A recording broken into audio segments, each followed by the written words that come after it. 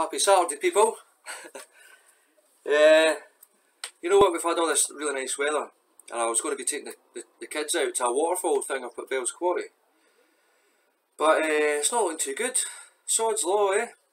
Anyway, I'm going to try and do as much as I can in this before I have to head off, and then I'll maybe finish it off later. Right now, I want to talk about the graded unit. Let's see.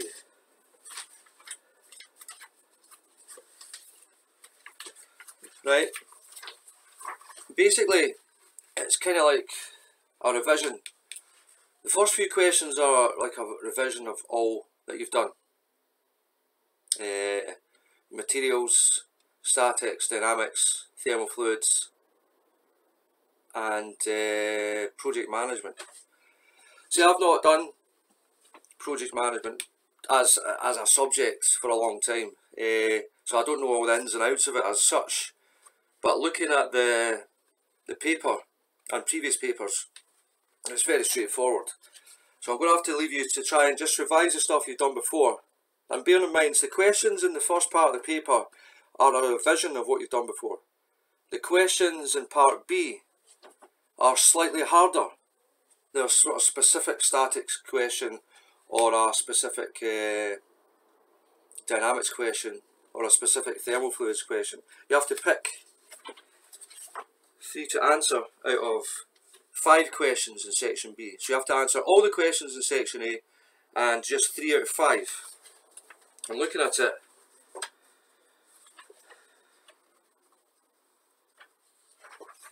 I mean, it's not much harder than the stuff we've been doing. I mean, see that beam question we did in statics? That was on a par, maybe a bit harder actually. So I would revise all your static stuff, revise your dynamics, and what I'm going to do here, I'm going to have a look at thermofluids here, right? Maybe remind you about a few bits and bobs, and maybe give you a different idea about it. Right, so I'll go through a bit of thermos, I'll do a few examples, and then I'm going to send you like specific examples of harder questions, and if you can answer them, you'll be well prepared to answer anything that we can throw at you. I'm just trying to think anything else I need to add there. Your materials. See, your materials, it's very simple. Just read up all your stuff, your ductility. If you had a certain metal, what would it be good for? You could make a tin of beans out of it. You know, it's like what, or copper. It's good for conducting electricity, and it's moulded so you can bend the wire. Just all that kind of stuff. I could maybe do a wee. What I'm actually going to do is I'm going to have to do a wee manufacturing one for the HNDs. A quick one this week. I found out last week. So, but I'm going to do materials and all that and that. So I could maybe link you into that one. I'll probably have that done in a couple of days, hopefully. And that'll get an eye. But you know it all anyway. It's very simple stuff. The only ones we have to really concentrate on is what 3 you're going to pick out of the section B. As I say, dynamics, statics, thermofluids, and there's like a pneumatic one. There's a couple of things in statics we need to go over actually. Just a couple of little things. Just to make it clear. Let's see, and a pneumatics question, and what's another one? And there's another question that's like a mix. It might have a bit. It's actually got a bit of statics in it. It's got dynamics in it, and that's what I was maybe going to go over with you. There's a thing about when you compress a solid that's maybe, say you've got a tube like that. And then you're pushing into maybe a square block, and you've got another wee tube, smaller. So the force is acting more so on this because it's got a smaller area. So in other words, if it was pushing it together, that would compress a certain amount, but the force is distributed over a bigger area. But I'll get to all that. Right, we'll get to that. Right. Now there was one other thing I wanted to talk about, is obviously after the summer the college is hopefully going to be open, and if it doesn't open, chances are around about Christmas time, maybe after Christmas, at the very worst, I think we will be open. There was talk of yous even coming in to sit your graded unit at the end of term, maybe in small groups, but we're still not sure what's going to happen. Either way, you'll be getting a test sent to you, whatever happens. Now, yous are all in HNC. I would, if you're wanting to carry on with your studying, like I've been to university. I went from first year, I went from HNC to my straight in the second year, and from all my experience of all that, and I would say that if you stick to West Lothian College and do your HND here, what I will do, well, we see what we've got a really good team now, right? And see, obviously you know this was my first year last year, right? And I was a bit shaky at times. I really was learning my trade, but I really have got to grips with it now. And even saying that I started last year, see when I done the sort of main mechanical module, which you'll do in the HND plant systems, it's over 2 terms. It's quite not that difficult, really, if you get into it. But the thing is, after you leave here, that's me finished with you. So if you come and do your HND, we're finished, right? So that's what I said to them last year. And I says, well, I'm not caring what you're going to learn in 3rd year. What I'm wanting to do is equip you with the tools to make you go into work and instantly be able to start making a difference to where you work. In other words, what I'll be able to teach you, and what I taught the last HNDs, is I taught them far more than they ever got taught before in their plant systems previously. I'm not saying anything bad about any predecessors or whoever was there, nothing like that at all. It's just my take on it, it's different. And what I did is, anybody who done well in plant systems just there could go to an employer and they would know far, far more than even a 3rd year student would probably know. Right? I may be a bit ambitious there, but what I mean by that is, if they went to, say, a pumped hydro system and they were building a new one, and you had to come up with some sort of idea of how to plan it and work it and do it, I've equipped them to be able to come up with a rough plan that won't be too, they won't know all the ins and outs of it, but they could come up with a plan from A to B to C to D, and it will work, and it will be very close. The actual real life situation will be very close to what they would say how to do it. And that's what I'm saying to you. I would say, start applying for your HND now, and I will teach you to the best of my ability, and I'm getting much better and better at this all the time. And everybody else in the team's great, Tomac and all the other crew there. And what the worst possible thing that could happen is that we start after Christmas. Not start, but go back to college after Christmas. But in the meantime, you'll get loads of videos from me. So, how can you go wrong? So basically, start applying for the HND. And, right, anyway, I've been blaring on too long already. Sorry about that. I'm going to try and make my videos shorter. I mean, making it longer by saying this. Right, but I'll get to this now, okay? Cheers. I'm going to look at flow in a pipe and Bernoulli's equation. Whenever you used to mention Bernoulli's before you learnt about it, people used to quake in fear. Oh no, Bernoulli's. But it's actually quite simple, really. I'm going to show you why, hopefully. Right, basically what Bernoulli was saying, if you have a flow of water or any kind of fluid down here, you'll get a flow coming out this end, and whatever goes into there, what amount of flow goes into there must come out of this side. It's the same as an electrical circuit actually. The amount of current that goes into one part of a wire must come out the other part. Even see this pipe split into two, say, or whatever, the sum of the flows here would still equal the flow there. Right, now I'm going to see the Bernoulli's equation here. We've got the pressure over density gravity. See, and right, say for just a hose like this, say that was a hose, right? The pressure here is a manifestation of atmospheric pressure, because this would be seen as like an open loop system as such. I don't want to complicate things or anything, but in other words, say this was more like a thing where it had a reservoir and it was pushing water maybe towards a pump or something like that, and then you were pumping up to maybe a reservoir up here or something like that. There is your atmospheric pressure, but you have to include this into whatever the pressure of the system is.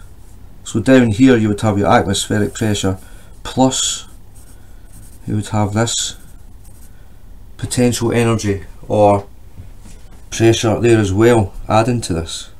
But we'll get to that. Where's my rubber?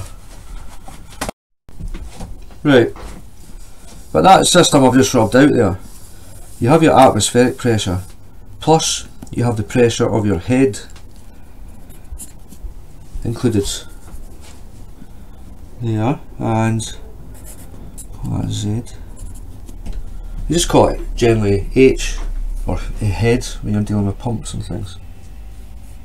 Now also you've got the velocity of the fluid moving along there, and that's given as that. So what you've got there is you've got the pressure, any head pressure, plus you've got your atmospheric pressure, plus you have the speed or the velocity, sorry.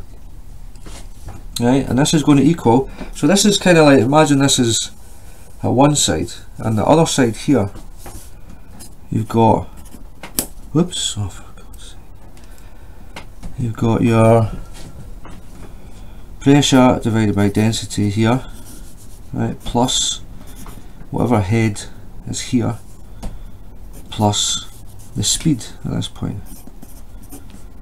Okay, and again, if you're an engineer, you just call this V actually, not H.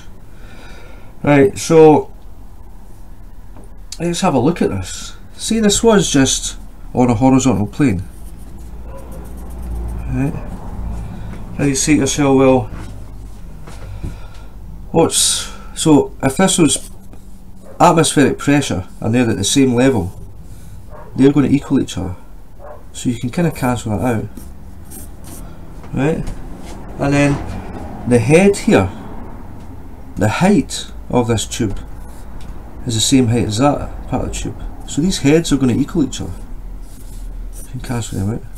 So what you're left with is C1 over 2G equals C2 over 2G, right?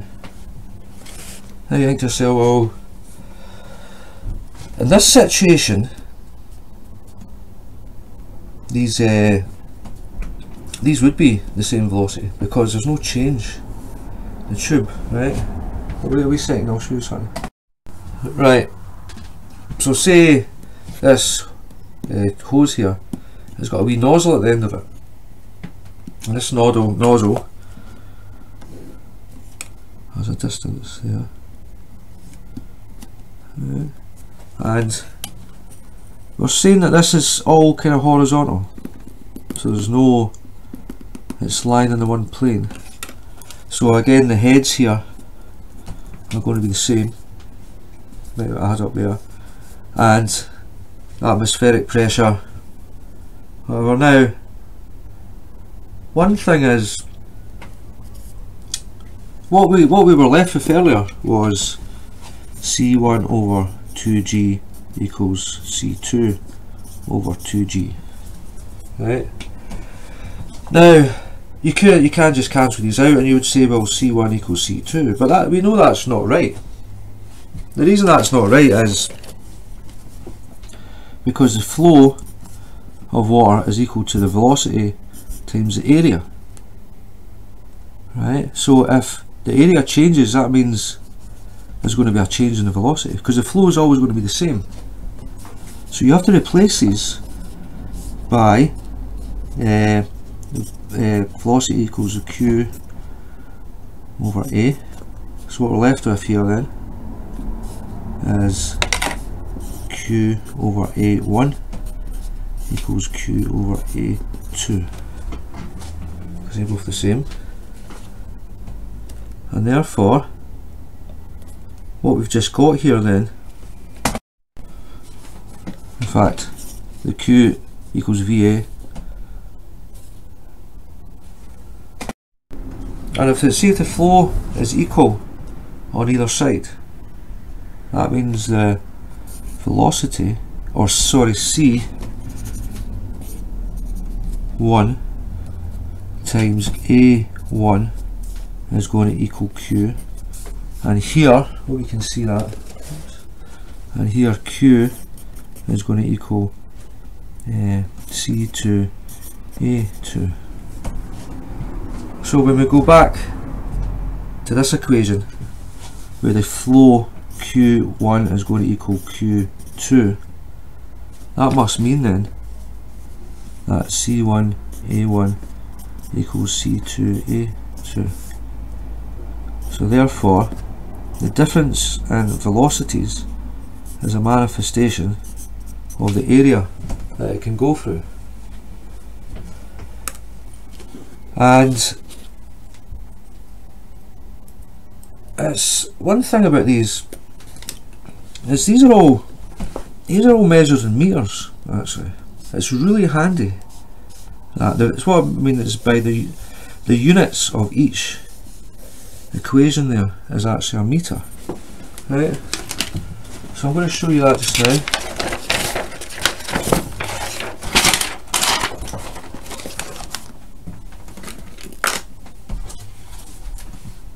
Right, look at this first. Well, that's pressure divided by density times gravity. You see that? So if we just look at the units here, pressure is force over area, right? Which is going to be force. We'll look at meters, so the area is going to be meters squared. Then it's going to be divided by the density, which is its mass divided by its volume. It's going to be meters cubed, so that's mass. Then multiply that by the force of gravity, F equals ma. So A is going to equal F over m, force over mass. So what we're going to be left with is force over mass here, right? And you can see they'll cancel out, and what you're left with is force over meters squared divided by force over meters cubed. Then if you cross multiply,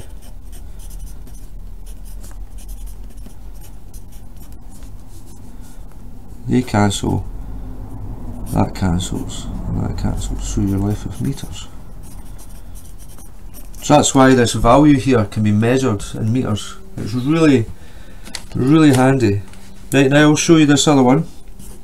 C squared over 2G. Right. What's a velocity? A velocity is a meter divided by a second, and that's squared. And what's your acceleration? That's a meter per second squared. You see that? So what you're going to get there is meters squared over seconds squared, because you square both these terms, divided by meters over seconds squared. Again, cross multiply.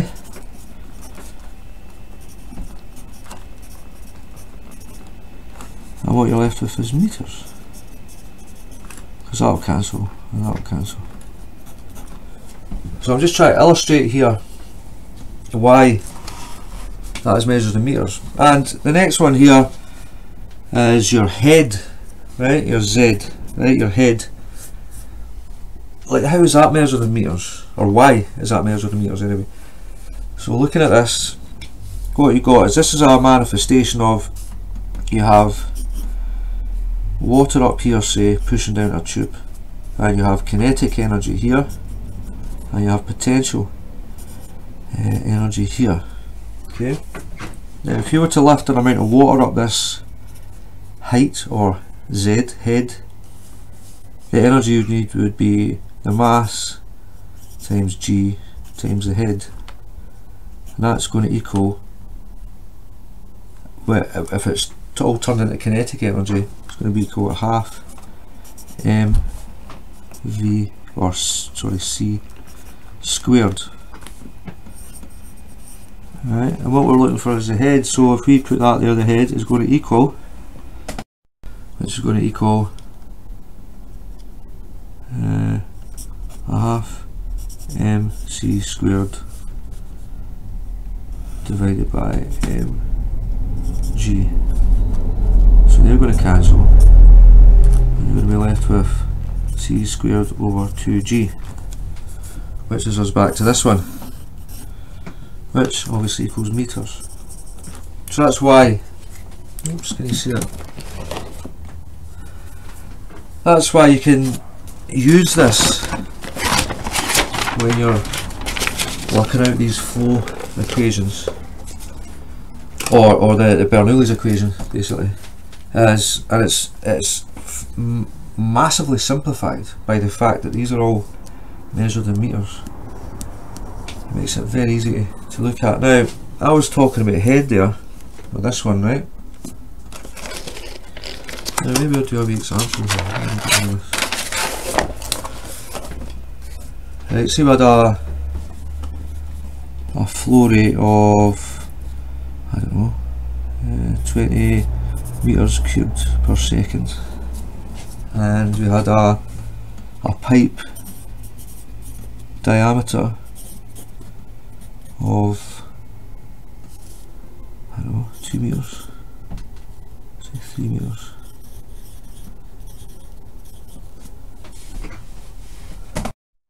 And the pipe's like a kind of, so it starts at 3 meters here, whoops, and it goes to like 5 meters here or something like that. So we want to work out the velocities here. The Q equals, so it's C1A1, which is going to be this area here, and at this part, Q is going to equal C2 plus A2.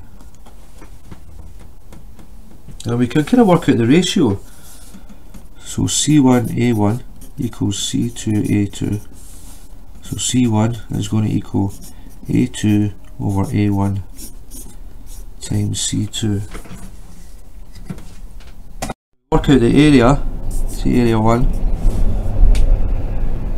We've got the diameter, so we'll just use that.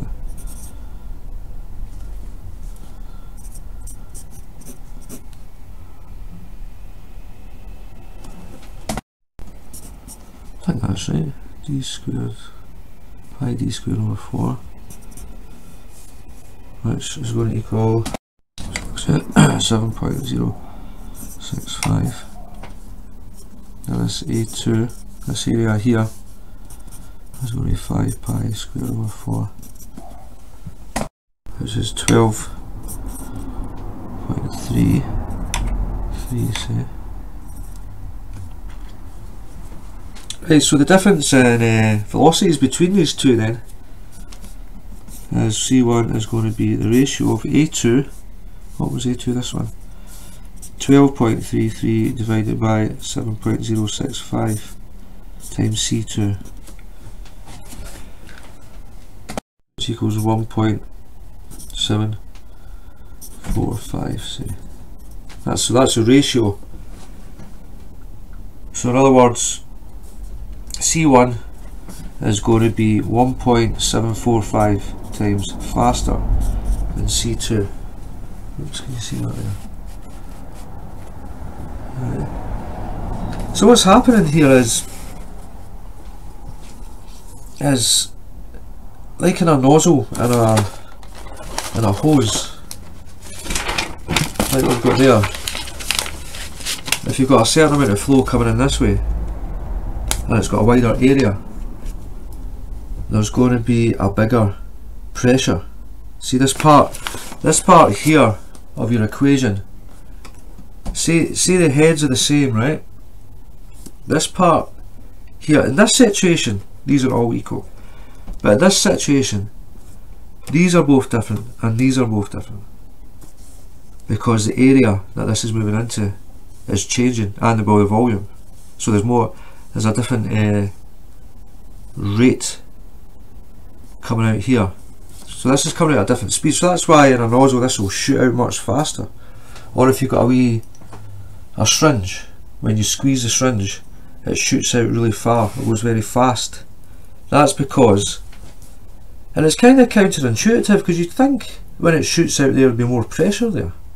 But it actually turns out there's less pressure but more speed, because this must have a certain value because there's a certain flow going through here, right? So if you increase the pressure, if you decrease the volume, you have to increase the pressure. And what we're saying here, say this was lying flat, so we're not taking into account the heads just here at this moment in time. Now what's happening here, so the faster this goes, the less pressure there is. The slower this goes, the bigger the pressure. I hope that makes sense. It is kind of counterintuitive slightly, but trust me, that's what happens. So what we've done here is we've kind of worked out that the areas here dictate the speeds of it. Another thing I did neglect to put in Bernoulli's there is you're going to get losses, and that's a big thing. You go into plant systems, we have to work out all the losses and stuff, you know, pipes and things, and compressors. Remember, compressor gas is a fluid. Those compressors work under very similar rules. So where are we? We've worked out the relationship between the ratio of the area at each end of the pipe, and what we won't be doing in this is working out the losses, but the losses would occur generally due to friction in this zone here. But we'll just neglect that just now. Now, so the next thing with this is, now in this situation here, say this is at an angle going up the way. Let's say that was at, I don't know, 25 degrees or something like that. Then you have a length here. Length that is. Right, so we're going to have a wee look at how Bernoulli's equation is going to be affected by this. So you've got P1 plus C1 plus Z1 is going to equal P2 over basic gravity plus C2 over 2G plus Z2. Excuse me. Right. See this pressure here, see if this is like what they call a closed loop system, and say this was coming from the water mains to a hose. That was some sort of a 30 metre nozzle at the end of it. So this system would have a pressure that should be equal to whatever pressure was applied at this point. The atmospheric pressure is equal on both sides, so they kind of cancel each other out. So we're left with what pressure's here, what pressure we're going to find will be there when the water's coming out here, and right, Right, so before the heads were equal because it was lying on this flat, the pipe was lying flat, but now it's elevated at this angle here. So from this point to this point there is going to be a change in height, which means that gravity is going to affect this. So what we want to do is just find out this distance here, because we know that these are all measured in meters. Meters equals meters, meters. So we know this one here, this Z2 is just going to be measured in meters, and we can see that we can actually work this out then. So say that's 30 meters long. We want to find out this height. We've got the angle there, 25 degrees, and we're looking for the opposite, and we have the hypotenuse. So that's going to be the sine then. You see that, because that's the opposite, and this is the hypotenuse. So this height here is Z2 is going to equal 30 sine 25, which equals 12.68 meters. Right, we will have to take losses into account. Oops, we'll call that Z for friction, F for friction. Right, so this, apart from the wee bit of friction, this is essentially the same as when it's flat, right? Apart from there's a difference in the heads there. So you could rewrite this as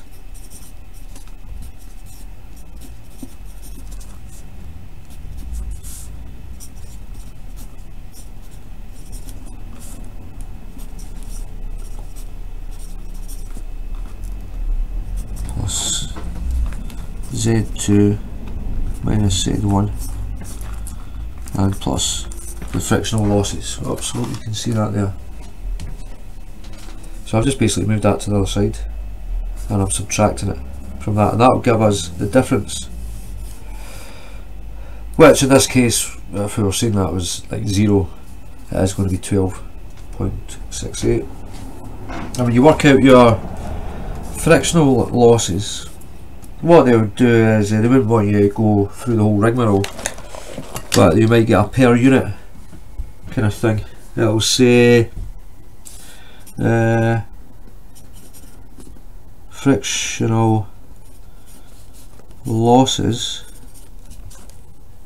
would have an equivalent loss of say 4 meters per 100 meters.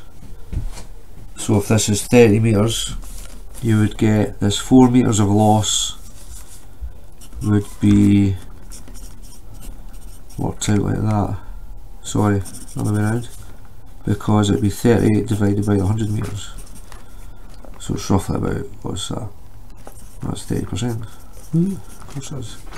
So 30% of 4 is going to be, is that 1.2?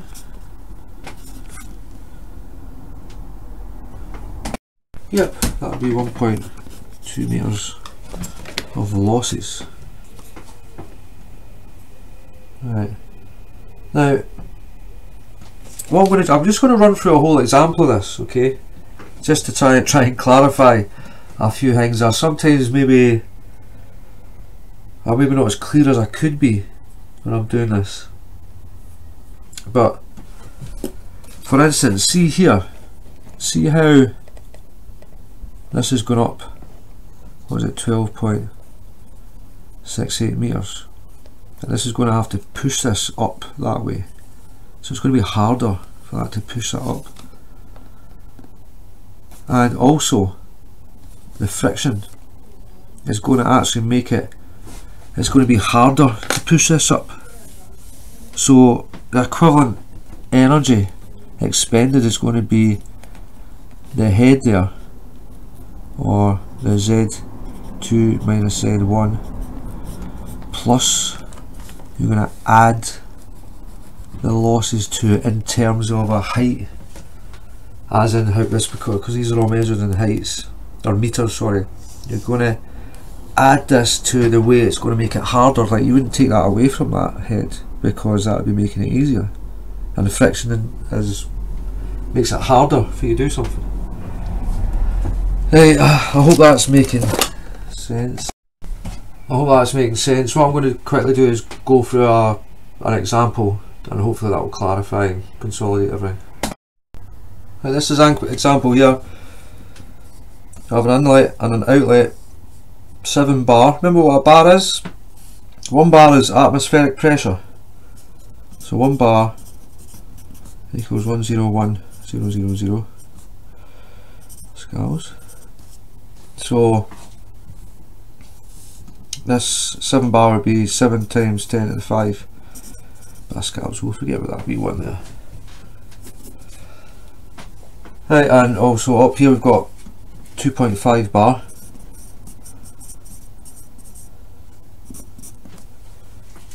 It's an angle of 40 degrees, I know it's maybe not drawn very well. We've got this Z here and Z1. That is. We'll just be kind of saying that 0, I suppose. Right.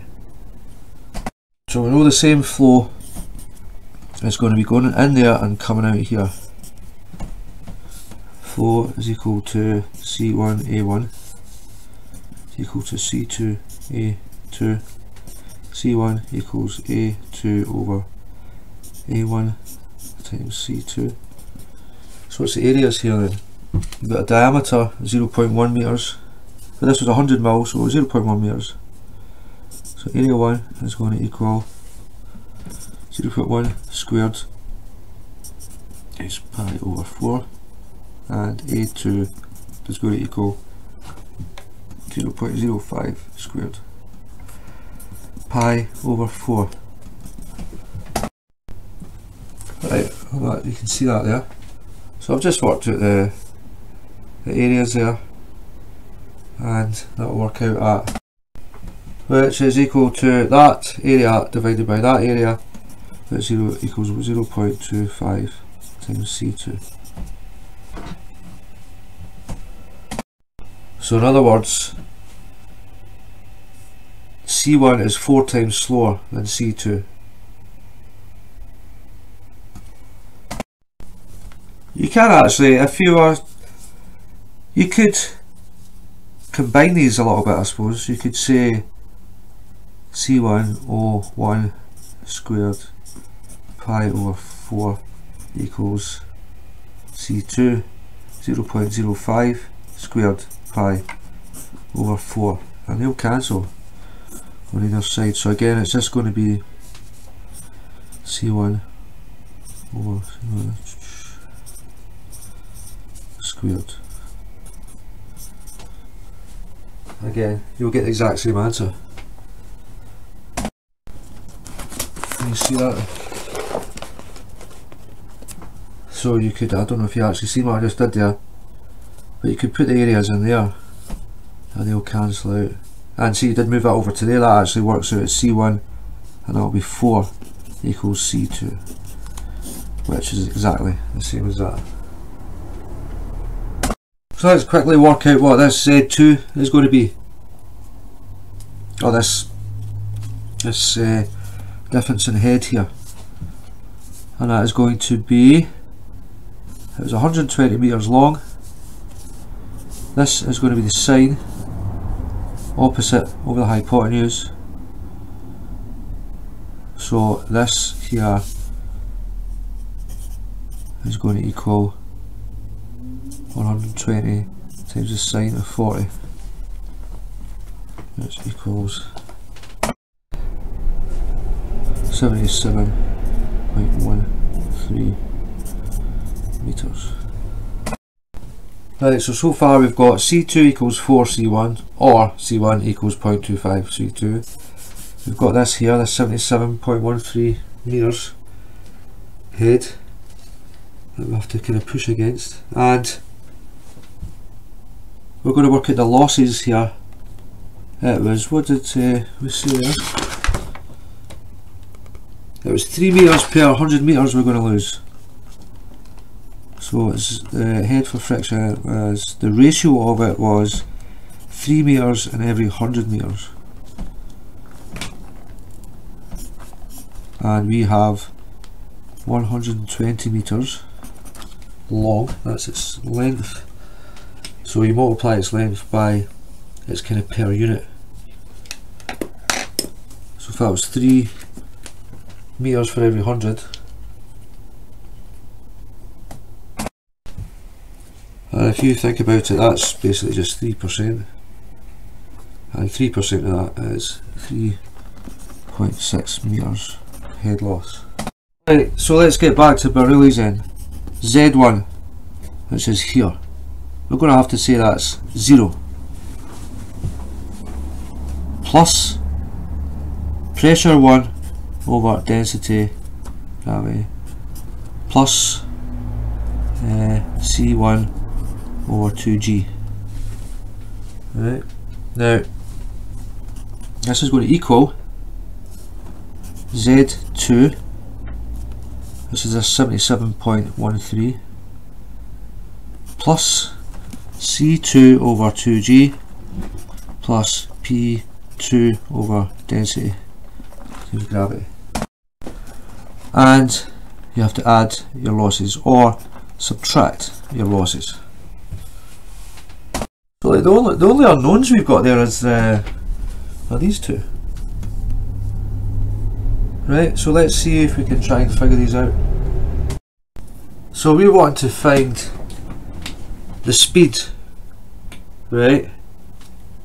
It'll kind of make it easier for the calculations if you look at C2 and C1, where that's going to be going faster, that's slower. So if we subtract that from that, it's going to kind of make the calculations a little bit easier. So if we say C1 over 2G minus C2, whoops, what am I doing here? Sorry, I forgot to put the C squared there.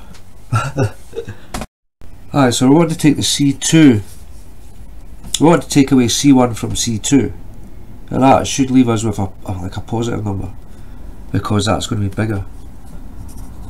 So if we've got C2 on the right hand side, if we want to subtract that, we just move over to this side, right? And that's still going to leave us, if you imagine this is on this side. Well, in fact, we're actually just wanting these two values on their own.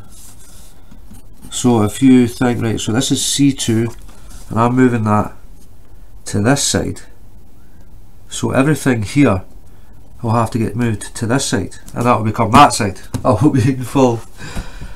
Right, so if this is this side, I'm subtracting that from this side. So this stuff here will still be positive, so it'll be Z1, and if I move that to there, it's going to be minus Z2 plus, and this will stay the same, P1 over density gravity, and it's going to be minus P2 over density and gravity. And if that gets, let's see, sorry, yeah, you are like adding, although they're coming off, but it's the way that the equation's kind of set up. These are, I was going to have to get moved to there, so that's going to become a negative at this point, this frictional loss. I hope you can see that.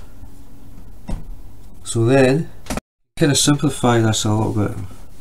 You can say C2 minus C1 squared over 2G is going to be equal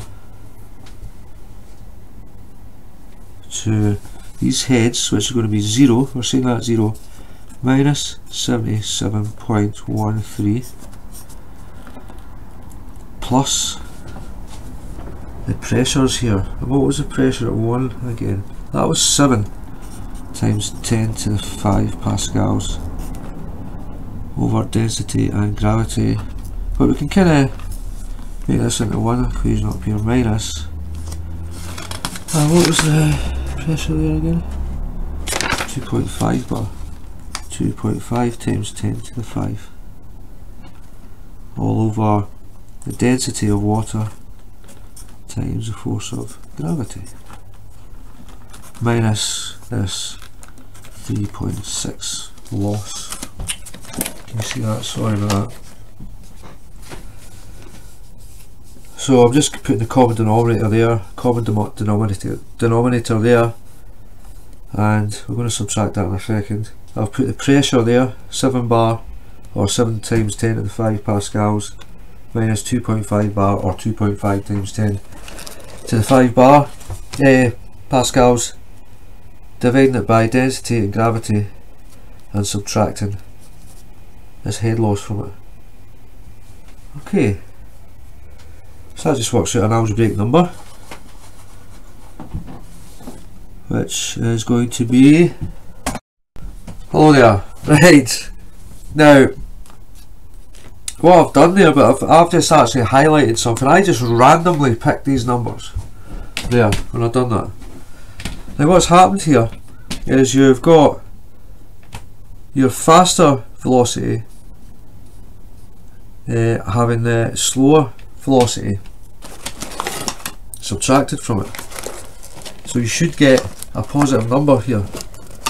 But what's happened is this head here is too high, right, and this pressure here at the bottom of 7.52 and the pressure at the top there, the pressure difference here is not enough to overcome this height, and that's why I've got a negative number there.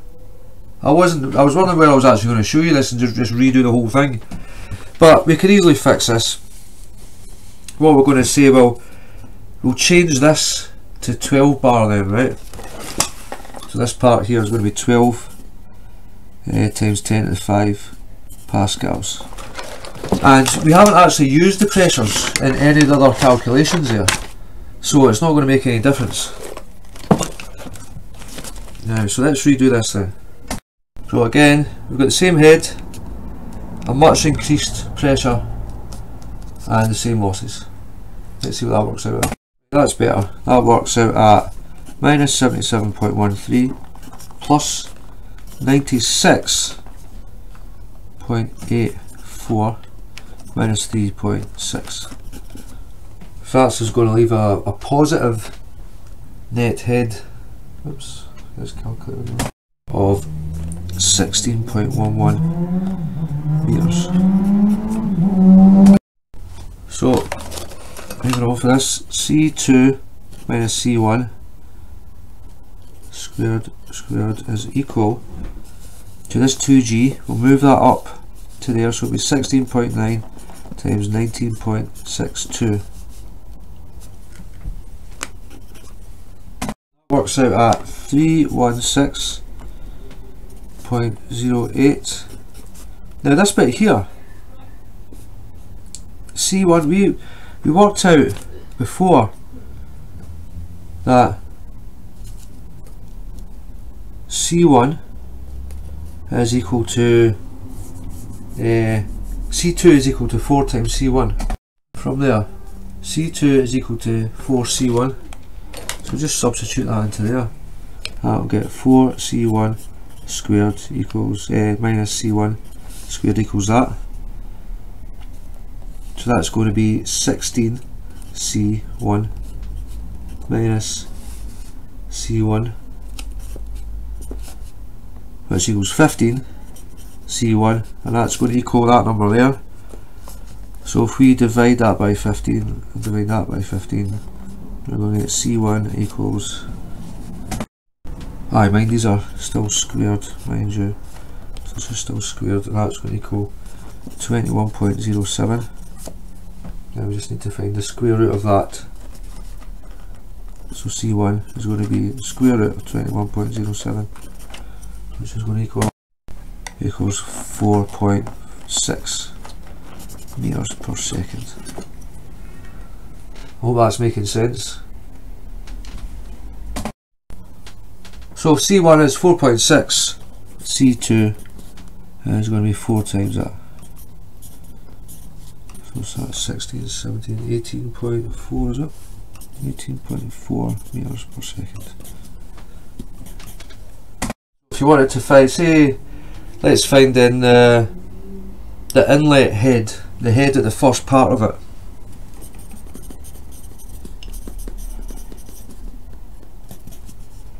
Equals Z1 plus C1 squared over 2G plus P1 over density of gravity. Let's plug all these in. So we're just plugging these in again. Head 1, speed, velocity, 2G, 12 times 10 to the 5. Remember I changed that to 12 bar, and we'll see what that works out. Sorry, it should be a squared there. Right, so if you add all that up, it comes out 123.4 meters, and that's a culmination of all the force of the fluid coming to the inlet part of it before it goes down the cone. Well, that makes sense. Now we want to find the actual mass flow rate. Well, the mass flow rate, we dot there is rate of change of mass, and it's going to equal, it's going to be the area it's going through times the velocity, and obviously that the flow rate equals the velocity times the area. And in every second, say that was mass, that's mass per second. So if you think about an area with a velocity of fluid going through it, this becomes a volume every second. So you could say the velocity times the area per second is the volume per second. So that's going to be, and then you have to multiply, so if that's a volume of water, you have to multiply it by its density to give you its actual mass. So what's happening is here we're multiplying the density times the area times the speed, and that is going to give us our amount of kilograms that are going to pass through that point in the pipe in any given second. So what's the density of water is 1000 times area 1, which was pi 0.1 squared divided by 4. Remember the diameter was that, we worked out that before, I can't quite remember what it was, times 4.6, which is going to equal, I hope you can see that there, I've done that down a little bit, and that works out at 36.13 kilograms per second. You can kind of check this, I suppose, with the other side. You could say the mass flow rate should be the same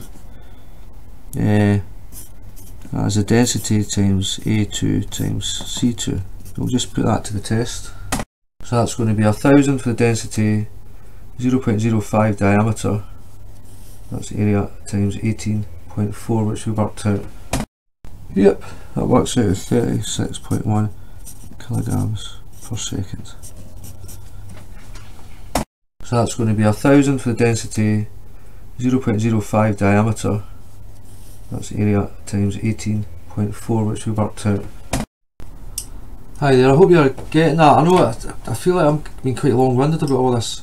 What I'm going to start doing is the other examples, I'm just going to kind of rattle through them and not do too much blethering, right? And what I want you to do is, if you can send me, if you've got any questions that you want me to answer for you, send them to me and I'll answer them for you. Okay, thanks a lot. And I'm just going to leave this one here, and I'll do another thermofluids one hopefully later on tonight, and I'll get that up as soon as possible, and then that one I'll just rattle through the examples. I know you know this stuff anyway. Right, as I say, if you can get back to me with specific ones would be helpful as well. Okay, cheers, thanks, bye.